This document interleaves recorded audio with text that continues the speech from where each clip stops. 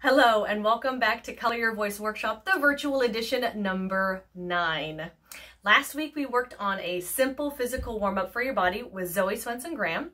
This week we're going to jump right into a simple vocal warm-up that you can do, again, right before a performance or whenever you need to use your voice. This can be done in your car or in a space that you feel comfortable in. So last couple times we've worked on our voices, we've worked on our resonators and trying to get the most out of all of the voice that you can possibly produce. And that was with Zoo Shaw back in week 4 with Regina Morones, if you remember. Zoo. Zoo. Mutiny. Mutiny. Whoa. Whoa. Go home. Go home. The second thing we worked on was connecting your breath to your voice, to your body, with the workshop we did with Carrie Lynn Bradshaw back in week 6.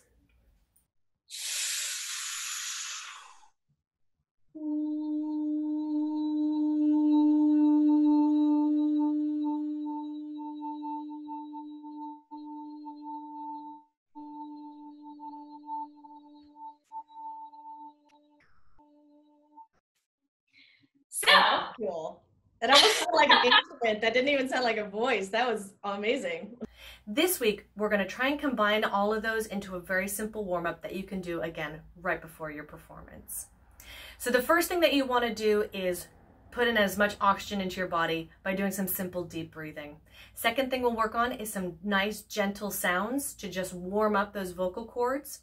And the third and last thing we'll do is warm up your articulators, your mouth, your lips, your tongue, and get those so that you can use them rather easily. And lastly, we'll do some tongue twisters. For your tongue twisters, I suggest that you pick things that you have most difficulty in pronouncing. For me personally, it is rubber baby buggy bumpers and Swiss wristwatch, Irish wristwatch. I find those two tongue twisters particularly tough. What I'm going to do right now is run through my own personal warm-up. I will do the warm-up twice through, one time for you to see what I'm doing and one time to practice with it yourselves. So here we go, starting again with some nice deep breaths.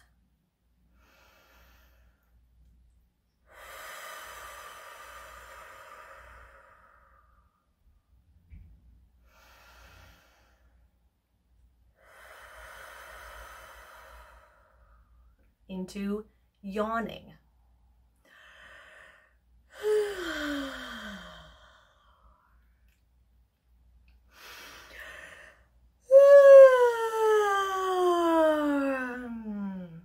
The second leg I like to do on voice. And now we'll move into simple humming.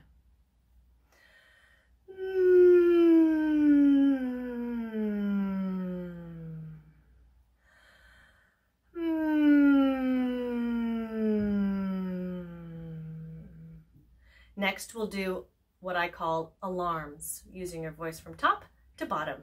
Here we go.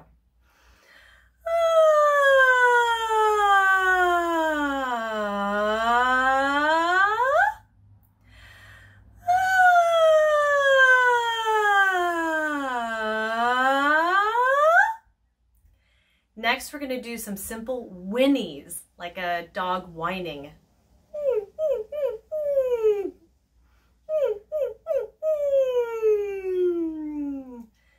Next, a gentle shakeout of all of the vowels.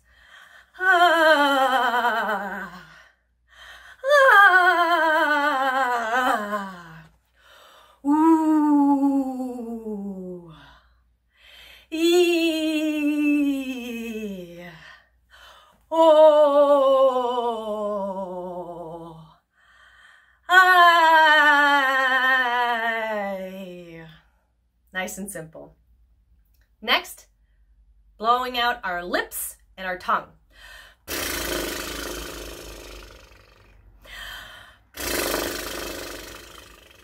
Maybe even do a little bit of spitting with your tongue. And to add in a little bit of sound with that, bree, bray, bra. Bree, bray, bra.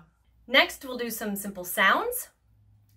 ba-da-ga, ba-da-ga, ba-digga, ba-digga, ba-da-ga. Pa-ti-ka, pa-ti-ka. And without voice, pa-ti-ka, pa-ti-ka, pa-ti-ka, pa-ti-ka, pa-ti-ka. And lastly, we'll do some tongue twisters.